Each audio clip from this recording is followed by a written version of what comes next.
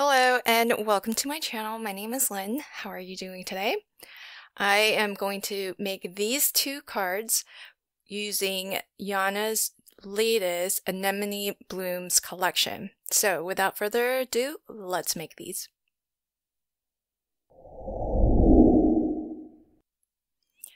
Okay, so I have already glimmered one of the glimmer plates that is part of this collection, and really fabulous floral spray here. And I glimmered, and then I went ahead and used a solid plate to glimmer the negative as well, because I figure you may as well. I don't know if I'll use it, but it's while the glimmer machine is hot, it doesn't hurt because it's just an extra panel that you can use, and that any design like this, it's really hard to have, usable foil, like solid bits of foil that you can use for sentiments and whatnot. So I always figure I may as well just glimmer the negative and have it just in case. A while ago, I don't know if anyone will have remembered or seen it, but I did do a haul video where I picked up the Spellbinders specialty paper that is designed specifically to glimmer onto.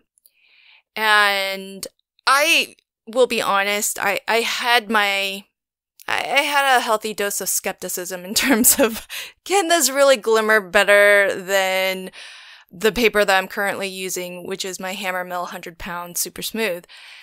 And I am happy to announce or reveal or be wrong on this, because it really does work really well. And it's not just that it works really well, but some of the glimmer plates, specifically part of this collection, have proven that the glimmer paper by Spellbinders is actually better than the paper that I normally use in my particular setup. Now, I will say that I had a little bit of a hard time cutting through the paper, but I want to caveat that as well to say that I've been using the scrapbook.com Magic Mat. And so it's a very different plate combination and is actually a little bit thinner. And in fact, through my platinum machine, I don't really use anything as a rule that is standard with the platinum. And so I use the Magic Mat, and I think I used the small cutting plate from my Cuttlebug. So it's a very atypical plate combination that tends to be a little bit thinner of a sandwich than your typical. And that's the only reason why I had a hard time cutting through it. Normally, through regular dies cut just fine with that atypical sandwich that I use. But I did have to use a proper sandwich to cut through the glimmer paper. But this particular glimmer plate, not a problem on my regular paper. But it's the thin sentiments that I don't actually use on this particular card, or these two particular cards, but it actually proved to make a huge difference with those. Now, both cards are well underway here now, and I did pull out this 3D embossing folder.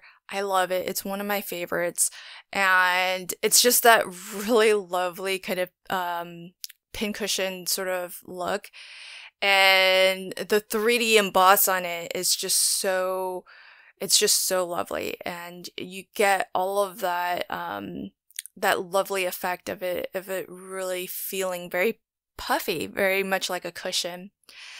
And what I did with the glimmered floral design is I did slice through it, both the positive and the negative. I don't know that made a huge huge impact design-wise because of maybe where I sliced it, and also a little bit because of the design of the glimmer anyways, the foil design, because part of the foil design has some negative areas that are foiled and mixed with some positive areas that are foiled. So I don't know that what I did necessarily changes the design in a way that's super interesting. Like I said, in particular where I made that cut. So you really could have just left it, left it the way it was designed and not cut it. And I think this card would still look pretty similar. But that being said, I do often like mixing and matching the positive and the negative, and slicing them and then mixing them up and putting it back together. And so that's just something that is hard to do, because when you get a good glimmer, for me, I'm always very hesitant to cut through that.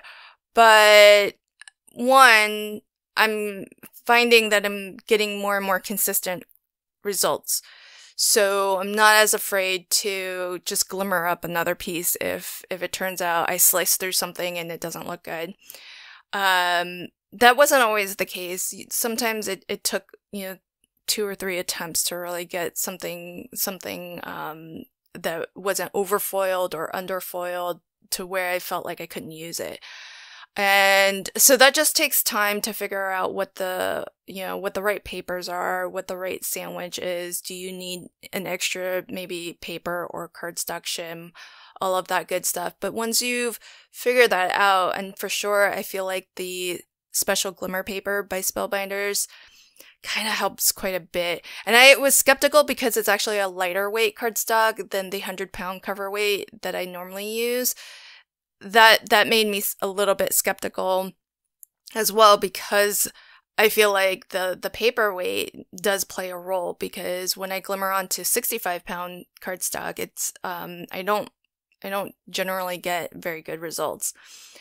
But like I said, I'm happy to be wrong, and it's, if you're struggling with foiling and getting a really good glimmer, I would recommend trying it, at the very least, trying out the Spellbinders glimmer paper. And I'll leave a link to it. I'll probably actually, I gotta say, I think I'm gonna add this to my standard list of supplies, because I may just actually switch to using the glimmer paper exclusively, because I get such good results with it. It's a little bit more expensive, so there is that as a consideration, but is it more expensive if you're having to glimmer multiple times, and because you're going through foil, and that's a bit of a waste if you're not getting a really good glimmer or a really good foiling. So you kind of have to, it's not just the cost of the paper. Sure, you could glimmer onto less expensive paper, but then there's the cost of the foil too. So if you can get it in one shot, maybe the more expensive paper is worth it. And really time and frustration as well. There's something to say about that too. Now on my second card, I wanted to I wanted to dry emboss vellum. I've never dry embossed vellum through a 3D folder, and I was a little bit hesitant to do that. So I picked a different 3D folder to foil through, and I love this plaid one as well. It's another one of my favorites. And so so that's what I've chosen for my second card, just to add a little bit of subtle texture to the background of that, because these cards don't have a lot. I wanted the glimmer design to really stand out, but I don't want it to be so blank and empty in the background. And that's where I think embossing folders are fantastic, because they do give you that extra texture without adding busyness through an extra color.